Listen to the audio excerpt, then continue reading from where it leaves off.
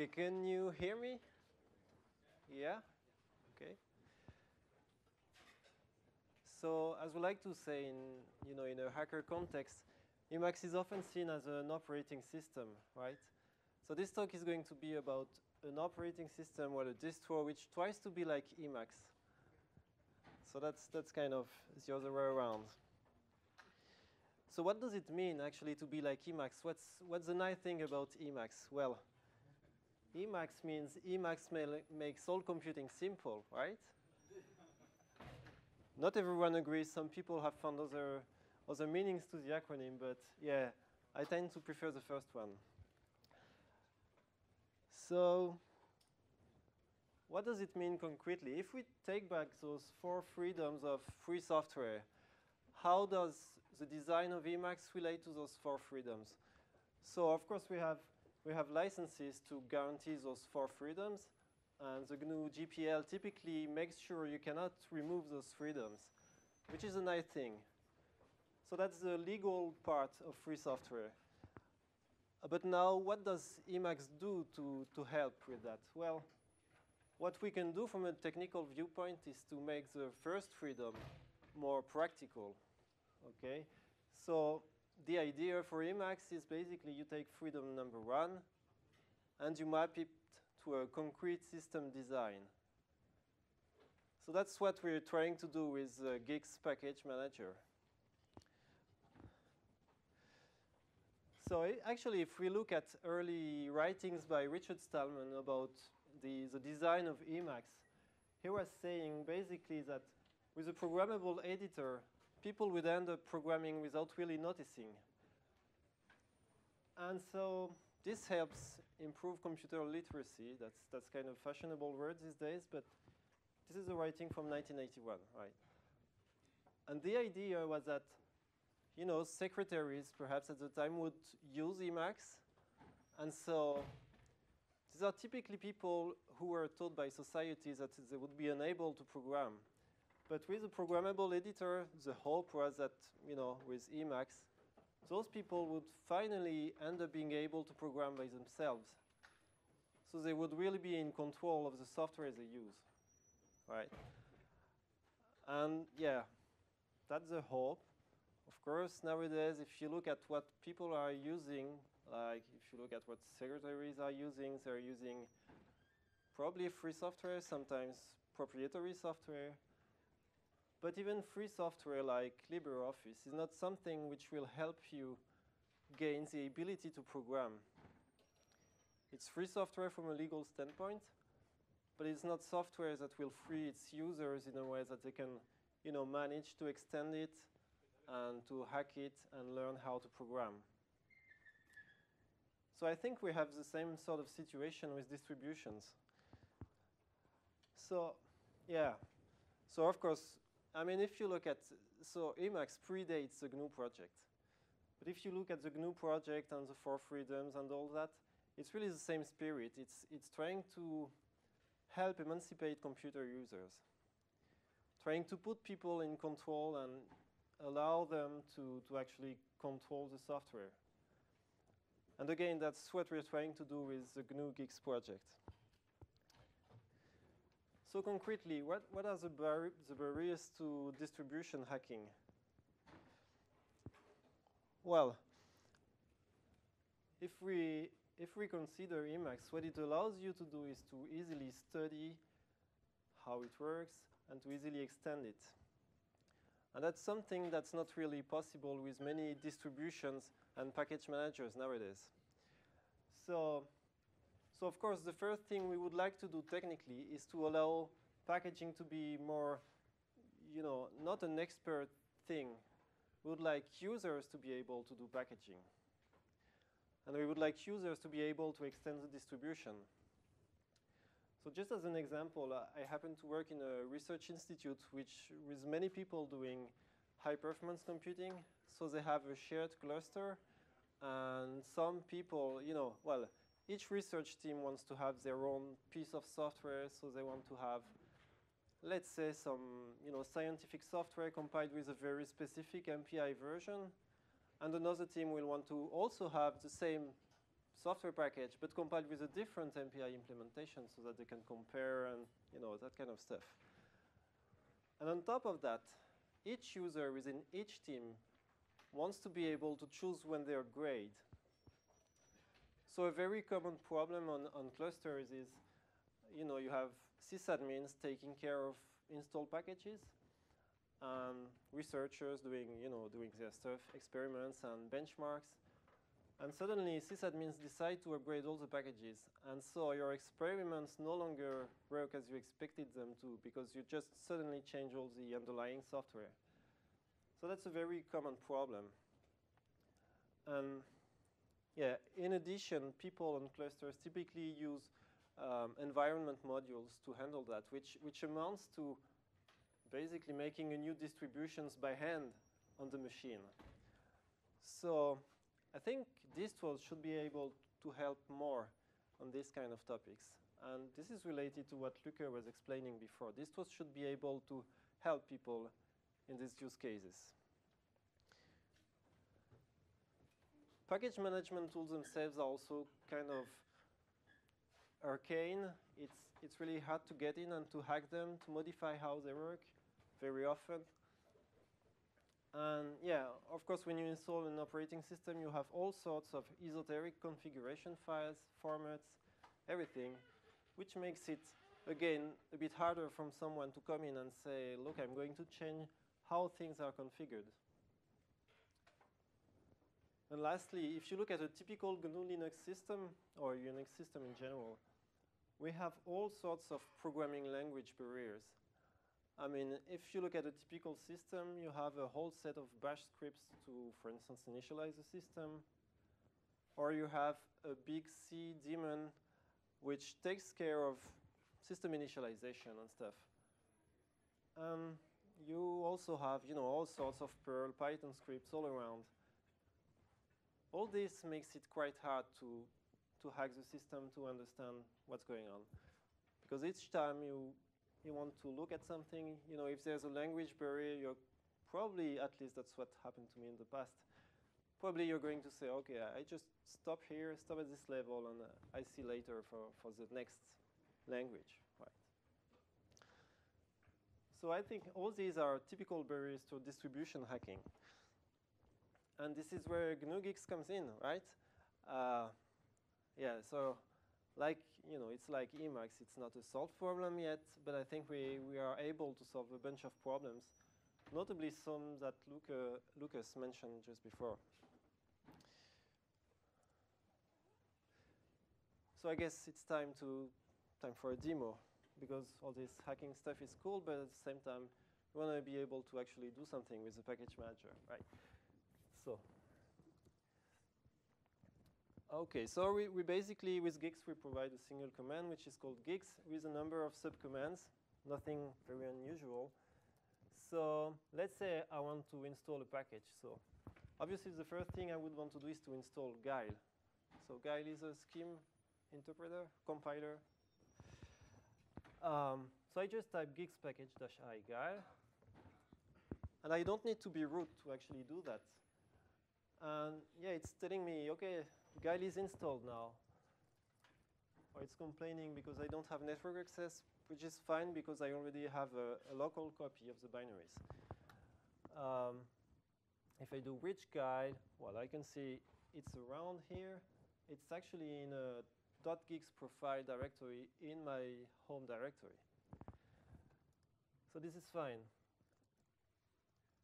Now, let's say I want to install a different version of Guile, and yeah, Python.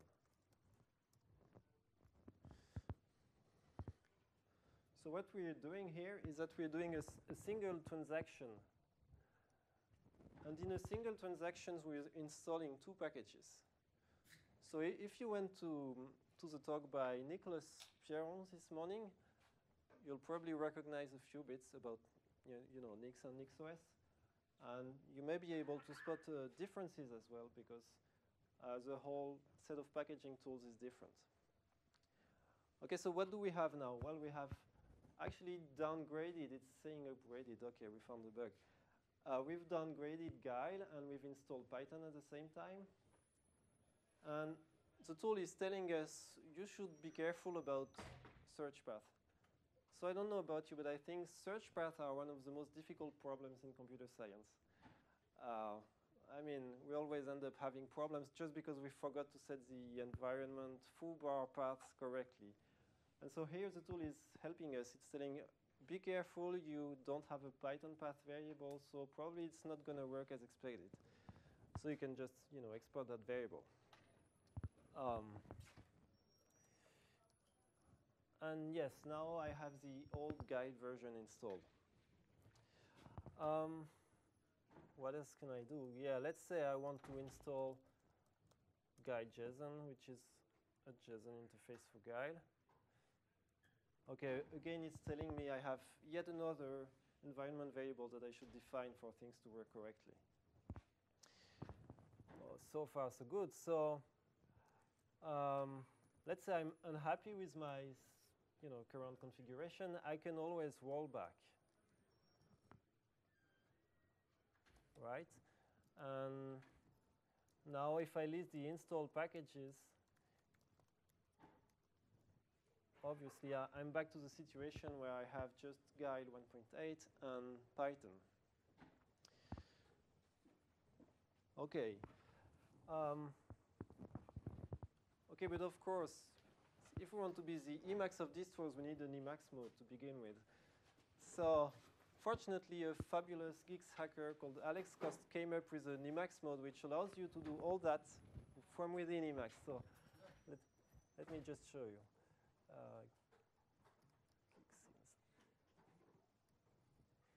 So first, I can list all the packages which are installed in my profile. So this is my real profile. The other one was for the demo, right? So I have a whole bunch of packages installed. And let's say I want to install a new one. Yeah, I can list the latest versions of the available packages in the distro. And what could I install? Yeah. Let's say I want to install NVI. So I can just type enter on it, and I have the description and stuff about NVI. And if I go to the install button, then it just gets installed pretty much like what you get with the Geeks package command, except it's in Emacs. Yes, now it's installed.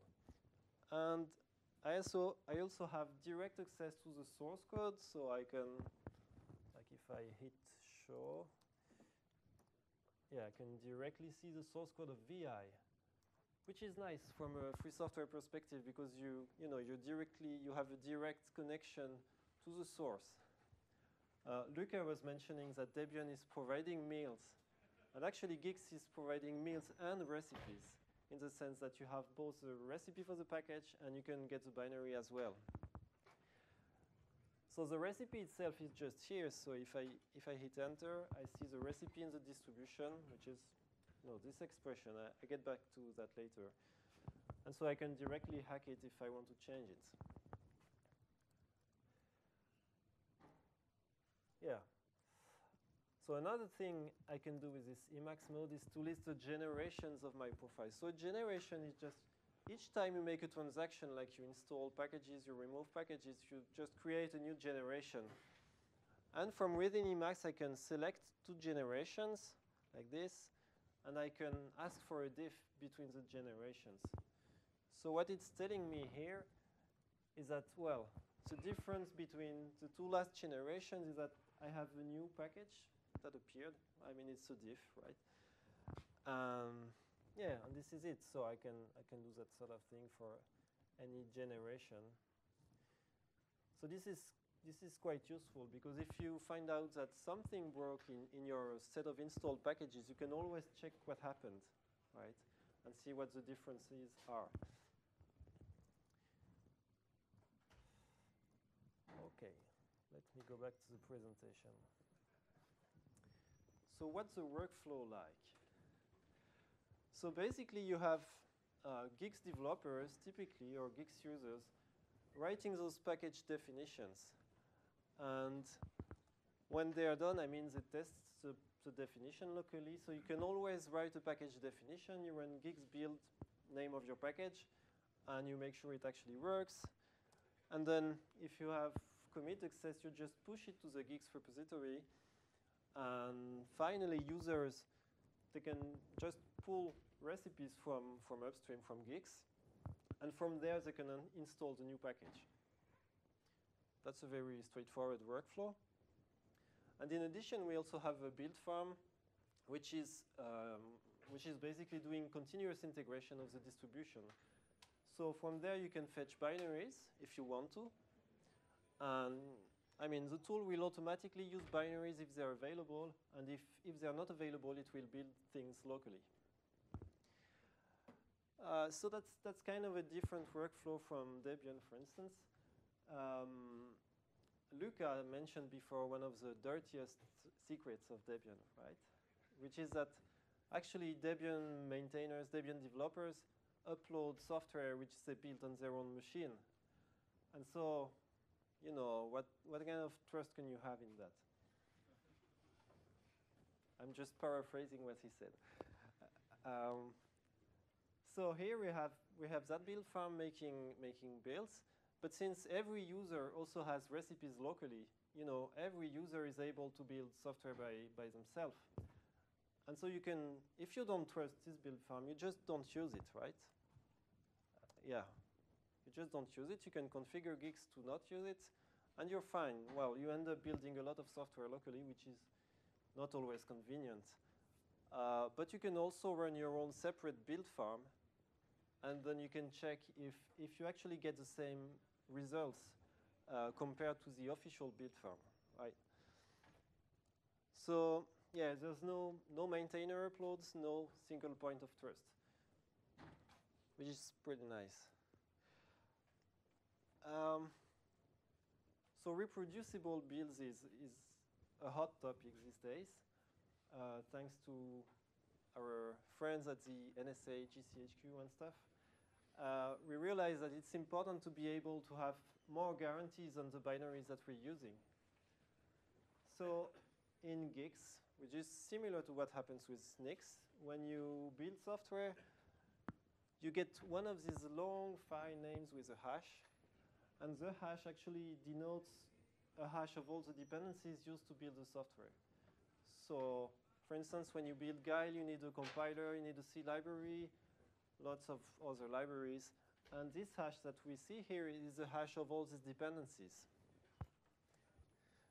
So you can query the references. And what happens is normally, if you take any two users building Guile from the same gigs recipes, well, they get nearly binary identical binaries, right? So I say nearly because there are always sources of non-determinism in package build systems and stuff like that. So fortunately, the reproducible.debian.net project is working on it. And it's mostly a cross-distro issue, actually. Oftentimes, the problem is upstream in build systems and stuff. And so what reproducible.debian.net is doing is beneficial for all the free software community, which is really, really nice. And I think there's a talk about reproducible.debian.net at 4 p.m., if I remember correctly, today. So yeah, and so, yeah, as I said, with the NSA and other spy agencies doing all this kind of crazy stuff, it's really important to be able to improve what we have here in the free software community in a broad sense. Okay, so I said we were supposed to talk about hacking, so let me show a little bit how a user can hack gigs. So what do we have? Okay, let's take, for instance, the definition, the recipe for the Emacs package. So it looks like this. It's actually scheme code, but you don't really need to be a scheme hacker to understand what's going on here, right? It's purely declarative. So we're saying, you know, we're giving the name version, we're giving the URL of the source code, a bunch of metadata, the kind of build system which is being used. yeah, here we're fixing a bunch of stuff in the source files. And then we're describing dependencies, blah, blah, blah. You know, so it's the usual thing. And yes, this is from Emacs. And since this is scheme code, regular scheme code for Guile, we can actually use Geyser. So Geyser is an Emacs mode, which allows Emacs to talk to Guile, right? So what we have here is we have Emacs and we have a Guile process, and they are talking together. And so when I put the cursor on a variable name, I'm not sure if you can see it in the bottom line, but Emacs knows what this is, right? It's a variable defined in such module, blah, blah, blah. And so we can use method dot to just jump to the definition of the library. It didn't work for this one. Yeah. So if I can jump to the definition of libxml2, for instance, and yeah, likewise, I mean, and so forth. So that makes it very easy to navigate through the distribution. You know, you just type method dot like when you're using tags and stuff, and yeah, that's it. Okay, so let's say I want to customize Emacs because I'm not satisfied with the default package. So what can I do? Well, I can define another object, which is this one, for instance, Emacs no X toolkit. So again, it's a regular scheme object that we're defining, a regular scheme variable. And here we're just saying, okay, I take the inputs of the original Emacs, but I remove GTK plus. All right? So what I get with that is I have an Emacs package, but without GTK plus as a dependency. So I get an Emacs package which can be used on X11, but without GTK plus. And yeah, with this inherit keyword, which means I'm just copying the original Emacs recipe, and I'm just modifying a couple of things. And of course, in pure Lisp spirit, I can go to a REPL. So basically a read eval print loop. And from there, I can say I want to import the Emacs module. Okay. And if I type Emacs, well, it's a normal variable, so I'm just giving a representation of that variable's value.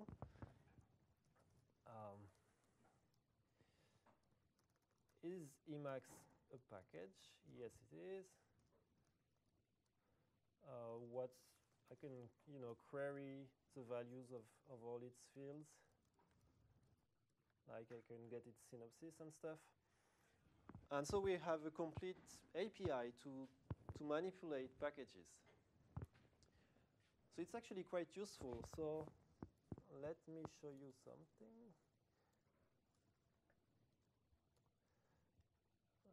Yeah, so we have another fabulous hacker, David Thompson, who developed GeeksWeb. So it's a prototype currently, but it's a web interface which allows you to view packages and to install them in your profile and stuff like that. So let's see if it's still working. Yes. So let's assume, yeah, so you can search for packages. And so the browser here is just talking to Guile's built-in web server. So we have a Guile program which runs Guile's web server. And that Guile program also uses Geeks as a library, because Geeks, the package management tool itself, plus the distribution, all this is just a big library. Okay, so we have that web server which is just using all this and browsing the list of packages and stuff. So yeah, can do a bunch of stuff. Editor.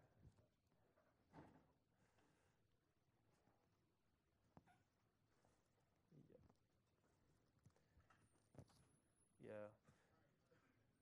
So you can click on install, and yeah, it's instantaneous because I guess it was already on disk. And if we look at the console, well, there's even nothing to see. I mean, it just installed Emacs in my, just installed Xyle in my profile. Yeah, I can see here it's been installed. Right. Anyway. And so, you know, this web interface it's really cool because it's a small piece of software, but it's made possible because everything is a library and because all the distro, all the packages can be manipulated so easily. Yes, so that's the thing.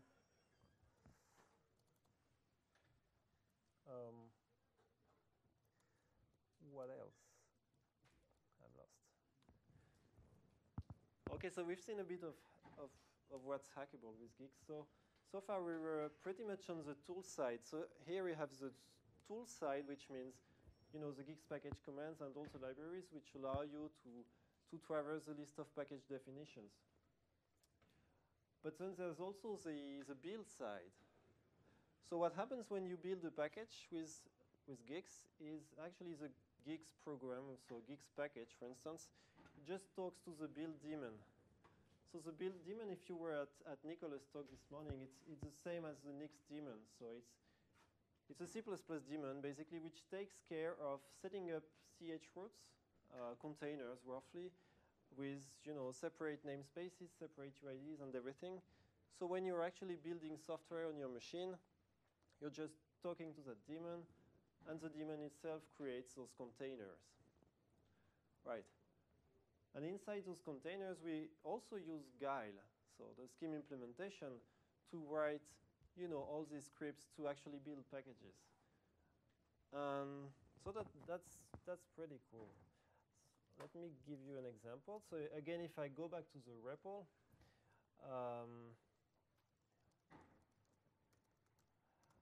so I can say enter store monad, which means I'm going to do stuff which modify this GNU store directory. And I can say, let's compile this Emacs package definition. So let's turn it into a derivation. Derivation is a low-level representation of the package build actions. And I'm getting those, again, those weird file names. It doesn't seem so real because there are ellipses to hide the hash, which we can turn off. Yeah, normally it looks like this, but again, there's an Emacs mode to just hide those long hashes. Yeah, and I can say, okay, let's build it. Let's build this derivation. And okay, it's already on disk, so it's instantaneous because it's in cache, basically. And if I go to that directory, well, I have Emacs right in there.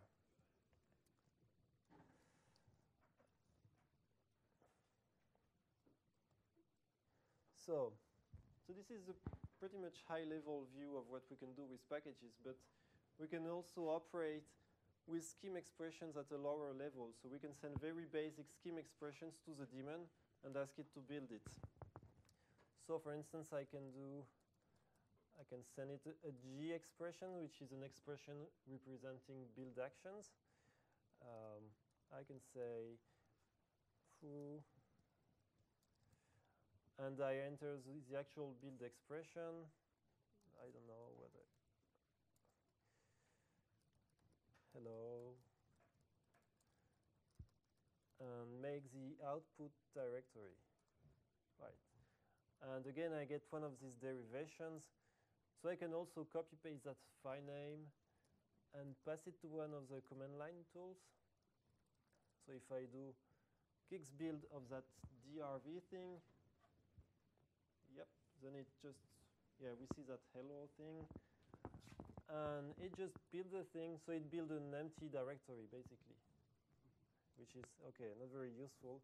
But you get the idea. We're using scheme in different places, which means we're able to reuse code, and we have libraries also to handle all the build actions and stuff required to build packages. Okay, so far I was talking about packages themselves, but again, we can go a bit further, and we actually have a similar approach to operating system configuration. So what does it look like? So Well, again, the thing is, if you want to install an operating system or if you want to modify its configuration, you just write a declaration of what you want your operating system to look like. So you give, a bunch of usual details like the host name, time zone, bootloader configuration, file systems, that sort of thing, user accounts, services, and globally visible packages. And guess what? It's again scheme code. So if we try to inspect all these names of these variable names, we see, it's just a regular scheme variable. So again, if I want to see what's in base file systems, which is the basic set of file systems which are going to be mounted, I can just jump to the definition. And I see, it's okay. We have 3 file systems which are mounted by default. That's fine. Here we have services. So services are things which are going to run, when you start the system. We have the Slim service. So, Slim is one of these old login manager for X11.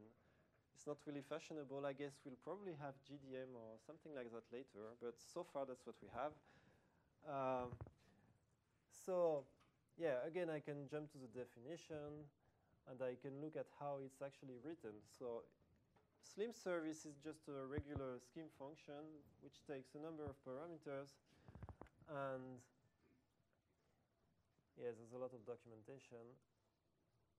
And basically, it returns a service. Unsurprisingly. And the service just gives an expression which says how we want to start the service.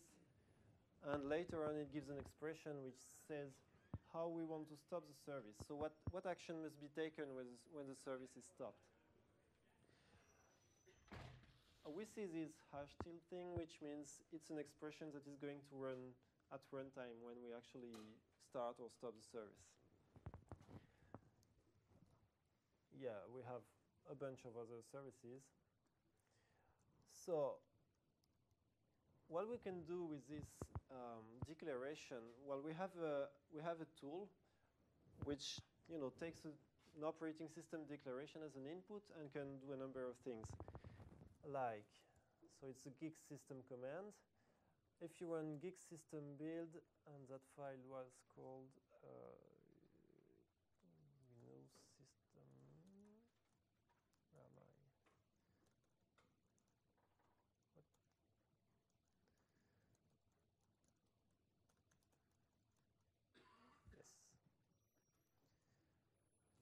So I can run the gig system build command and pass it this file which contains this declaration I just showed.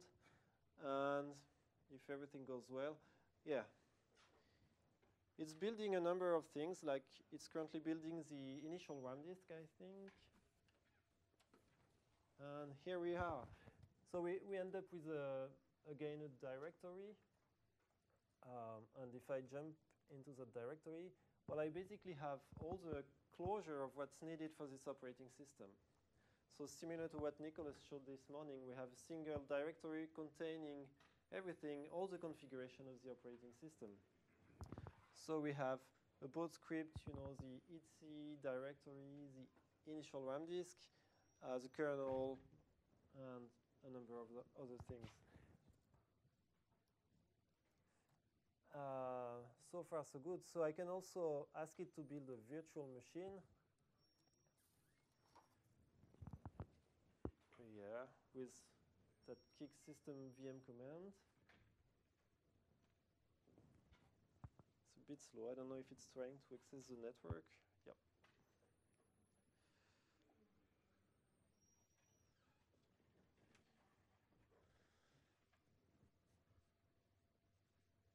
Okay, it's populating the virtual machine image.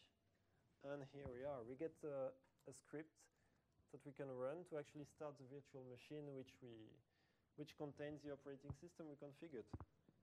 So what happens when we run it? Well, it boots. Wonderful. It creates a number of user accounts at the beginning because it's a fresh disk image, so it doesn't have any user account at the beginning. And yeah, if I jump to, so I can jump to the TTY, and I don't know if you can read it. It's a bit, yeah, dull. Well, we get to TTY, and we can log in, and we have everything we wanted to have, right? And I can also go to the login screen. So this is a slim login manager.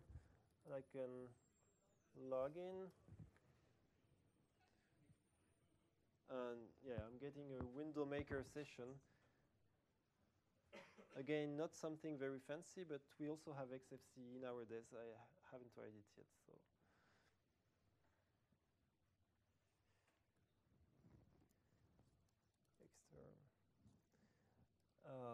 And this is it. So we can, from there, we can actually we can query the init system.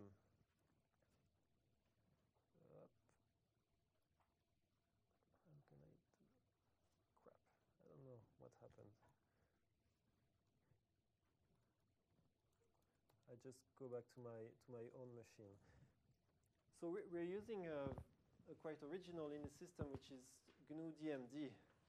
So I guess most of you haven't heard about it. It's not new actually. It's quite old, but we just revived it for the purposes of geeks.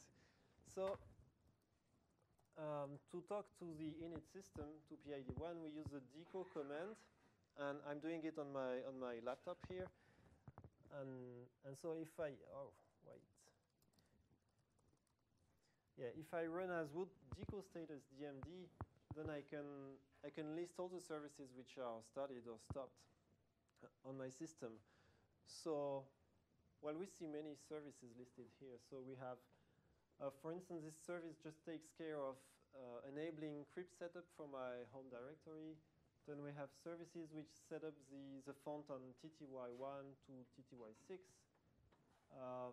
We have services for each file system to be mounted at startup time. And we have services for normal daemons like the Geeks daemon itself, and I guess, yeah, Xorg, stuff like that. And so we can stop and start services like, I can stop the name service cache daemon with this command and restart it. You get the idea, right? And so, if we summarize what we have here, we have the kernel. And from there, we have an initial RAM disk. And actually, it turns out we run Guile in the initial RAM disk. So we can use all our friendly Guile libraries within the RAM disk. And from there, we have PID1, which is DMD. And again, that's Guile. So again, we can reuse our friendly libraries, scheme libraries within that daemon, right? And then we have userland, so with everything you want. So the cool thing is, yeah, we're able to reuse a bunch of code here. And if you look at things like, there are some things like device mapping. You want to be able to do them both in the initRD or at system initialization time from PID1. And so it's very useful to be able to reuse this kind of code. And building an initRD is something very simple. We can do, yeah, expression to initRD. And let's say I want to,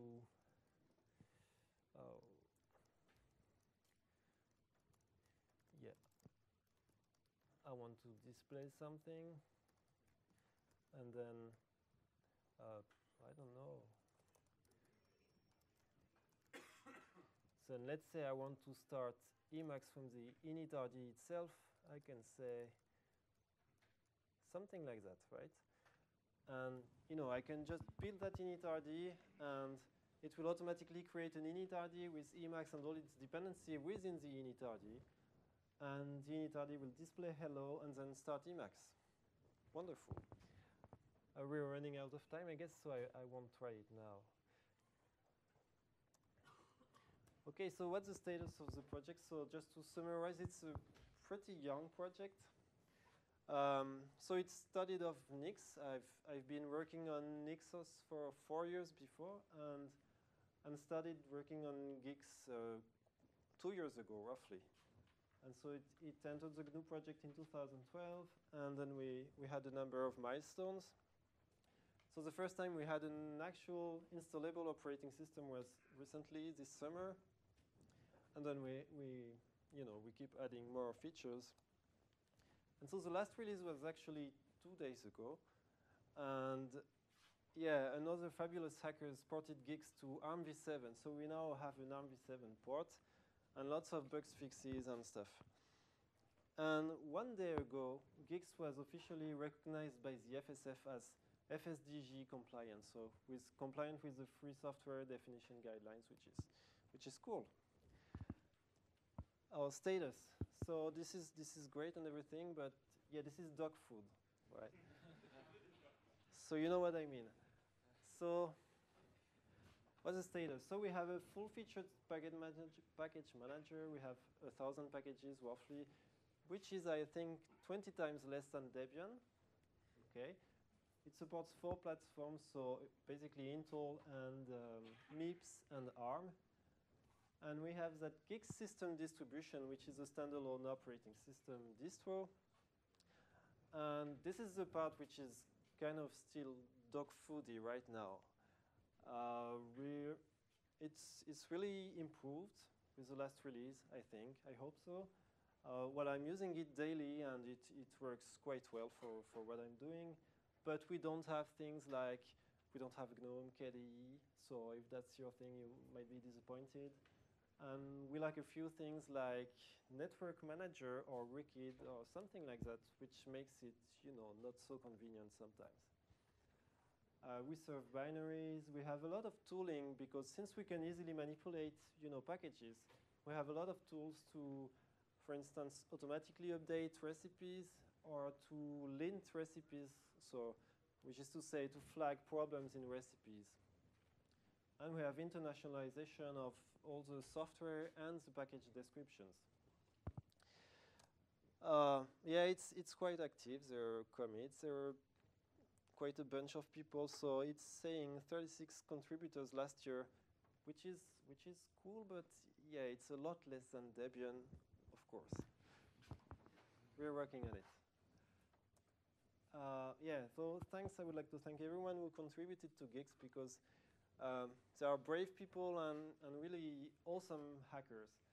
So thanks to them and thanks to my employer also for allowing me to travel to Brussels.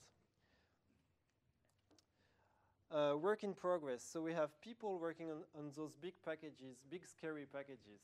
So actually we got ICE very recently, and people are working on LibreOffice, KDE, and stuff like that. It's a bit scary to me, but I'm glad that people are actually working on it. We have someone who started a GNU herd port because, the GNU system is supposed to use the herd. It's work in progress. There's still a lot to be done. We have someone, so David Thompson developed GeeksWeb, which is this web interface which I showed you. And another thing is Geeks Publish, which will allow normal users to publish their binaries over HTTP, so we can build some sort of a peer-to-peer network. The road to 1.0, well, we need more OS features, we need more services, as I said. Yeah, we have a Geeks system reconfigure command, which allows you to modify your system configuration, but it's a bit static currently. Would like it to be more dynamic, like being able to restart a number of services and everything. Yeah, lots of things to do. We need a better build farm. We have problems sometimes because it's a small build farm. Yeah, less dog food, more packages, and yeah, if you have ideas, we'd like to hear from them. So you can help by installing the distro, reporting bugs, sharing ideas, and there's a friendly community on IRC if you go to #geeks on Freenode. So I invite you to join us. Thank you.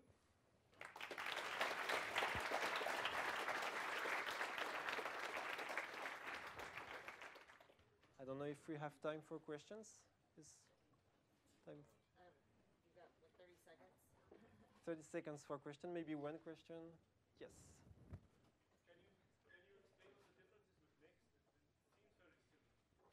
So what are the differences with Nix? So basically, we're reusing, I mean, Nix and Gix are both functional package managers, so you get the same kind of features from a user viewpoint. And we're actually reusing the low-level stuff of Nix, which is the Nix daemon, the thing which set up, containers. But then the rest is completely, it's a separate code base. And so we have this scheme stuff, which is, I think, more hackable than what's available in Nix. So in Nix, you have a specific language to describe packages, and then you have another language in which the rest is implemented. You have C++, you have Perl and stuff. So it's a different approach. And also, we're using in the system, we're using DMD, and it's a different. They're using system difference, and so it's a different approach. Yeah.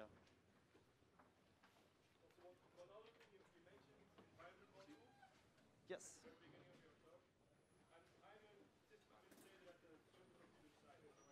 Yes.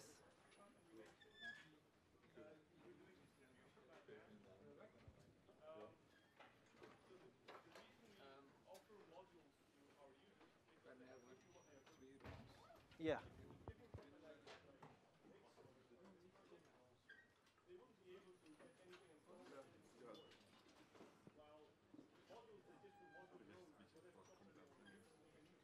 Yeah.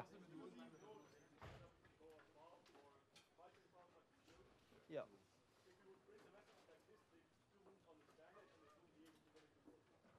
Yeah. Sure. So you're arguing that environment modules are more convenient on clusters, right? Environment modules are more convenient for clusters, is what you're saying, right? Yeah.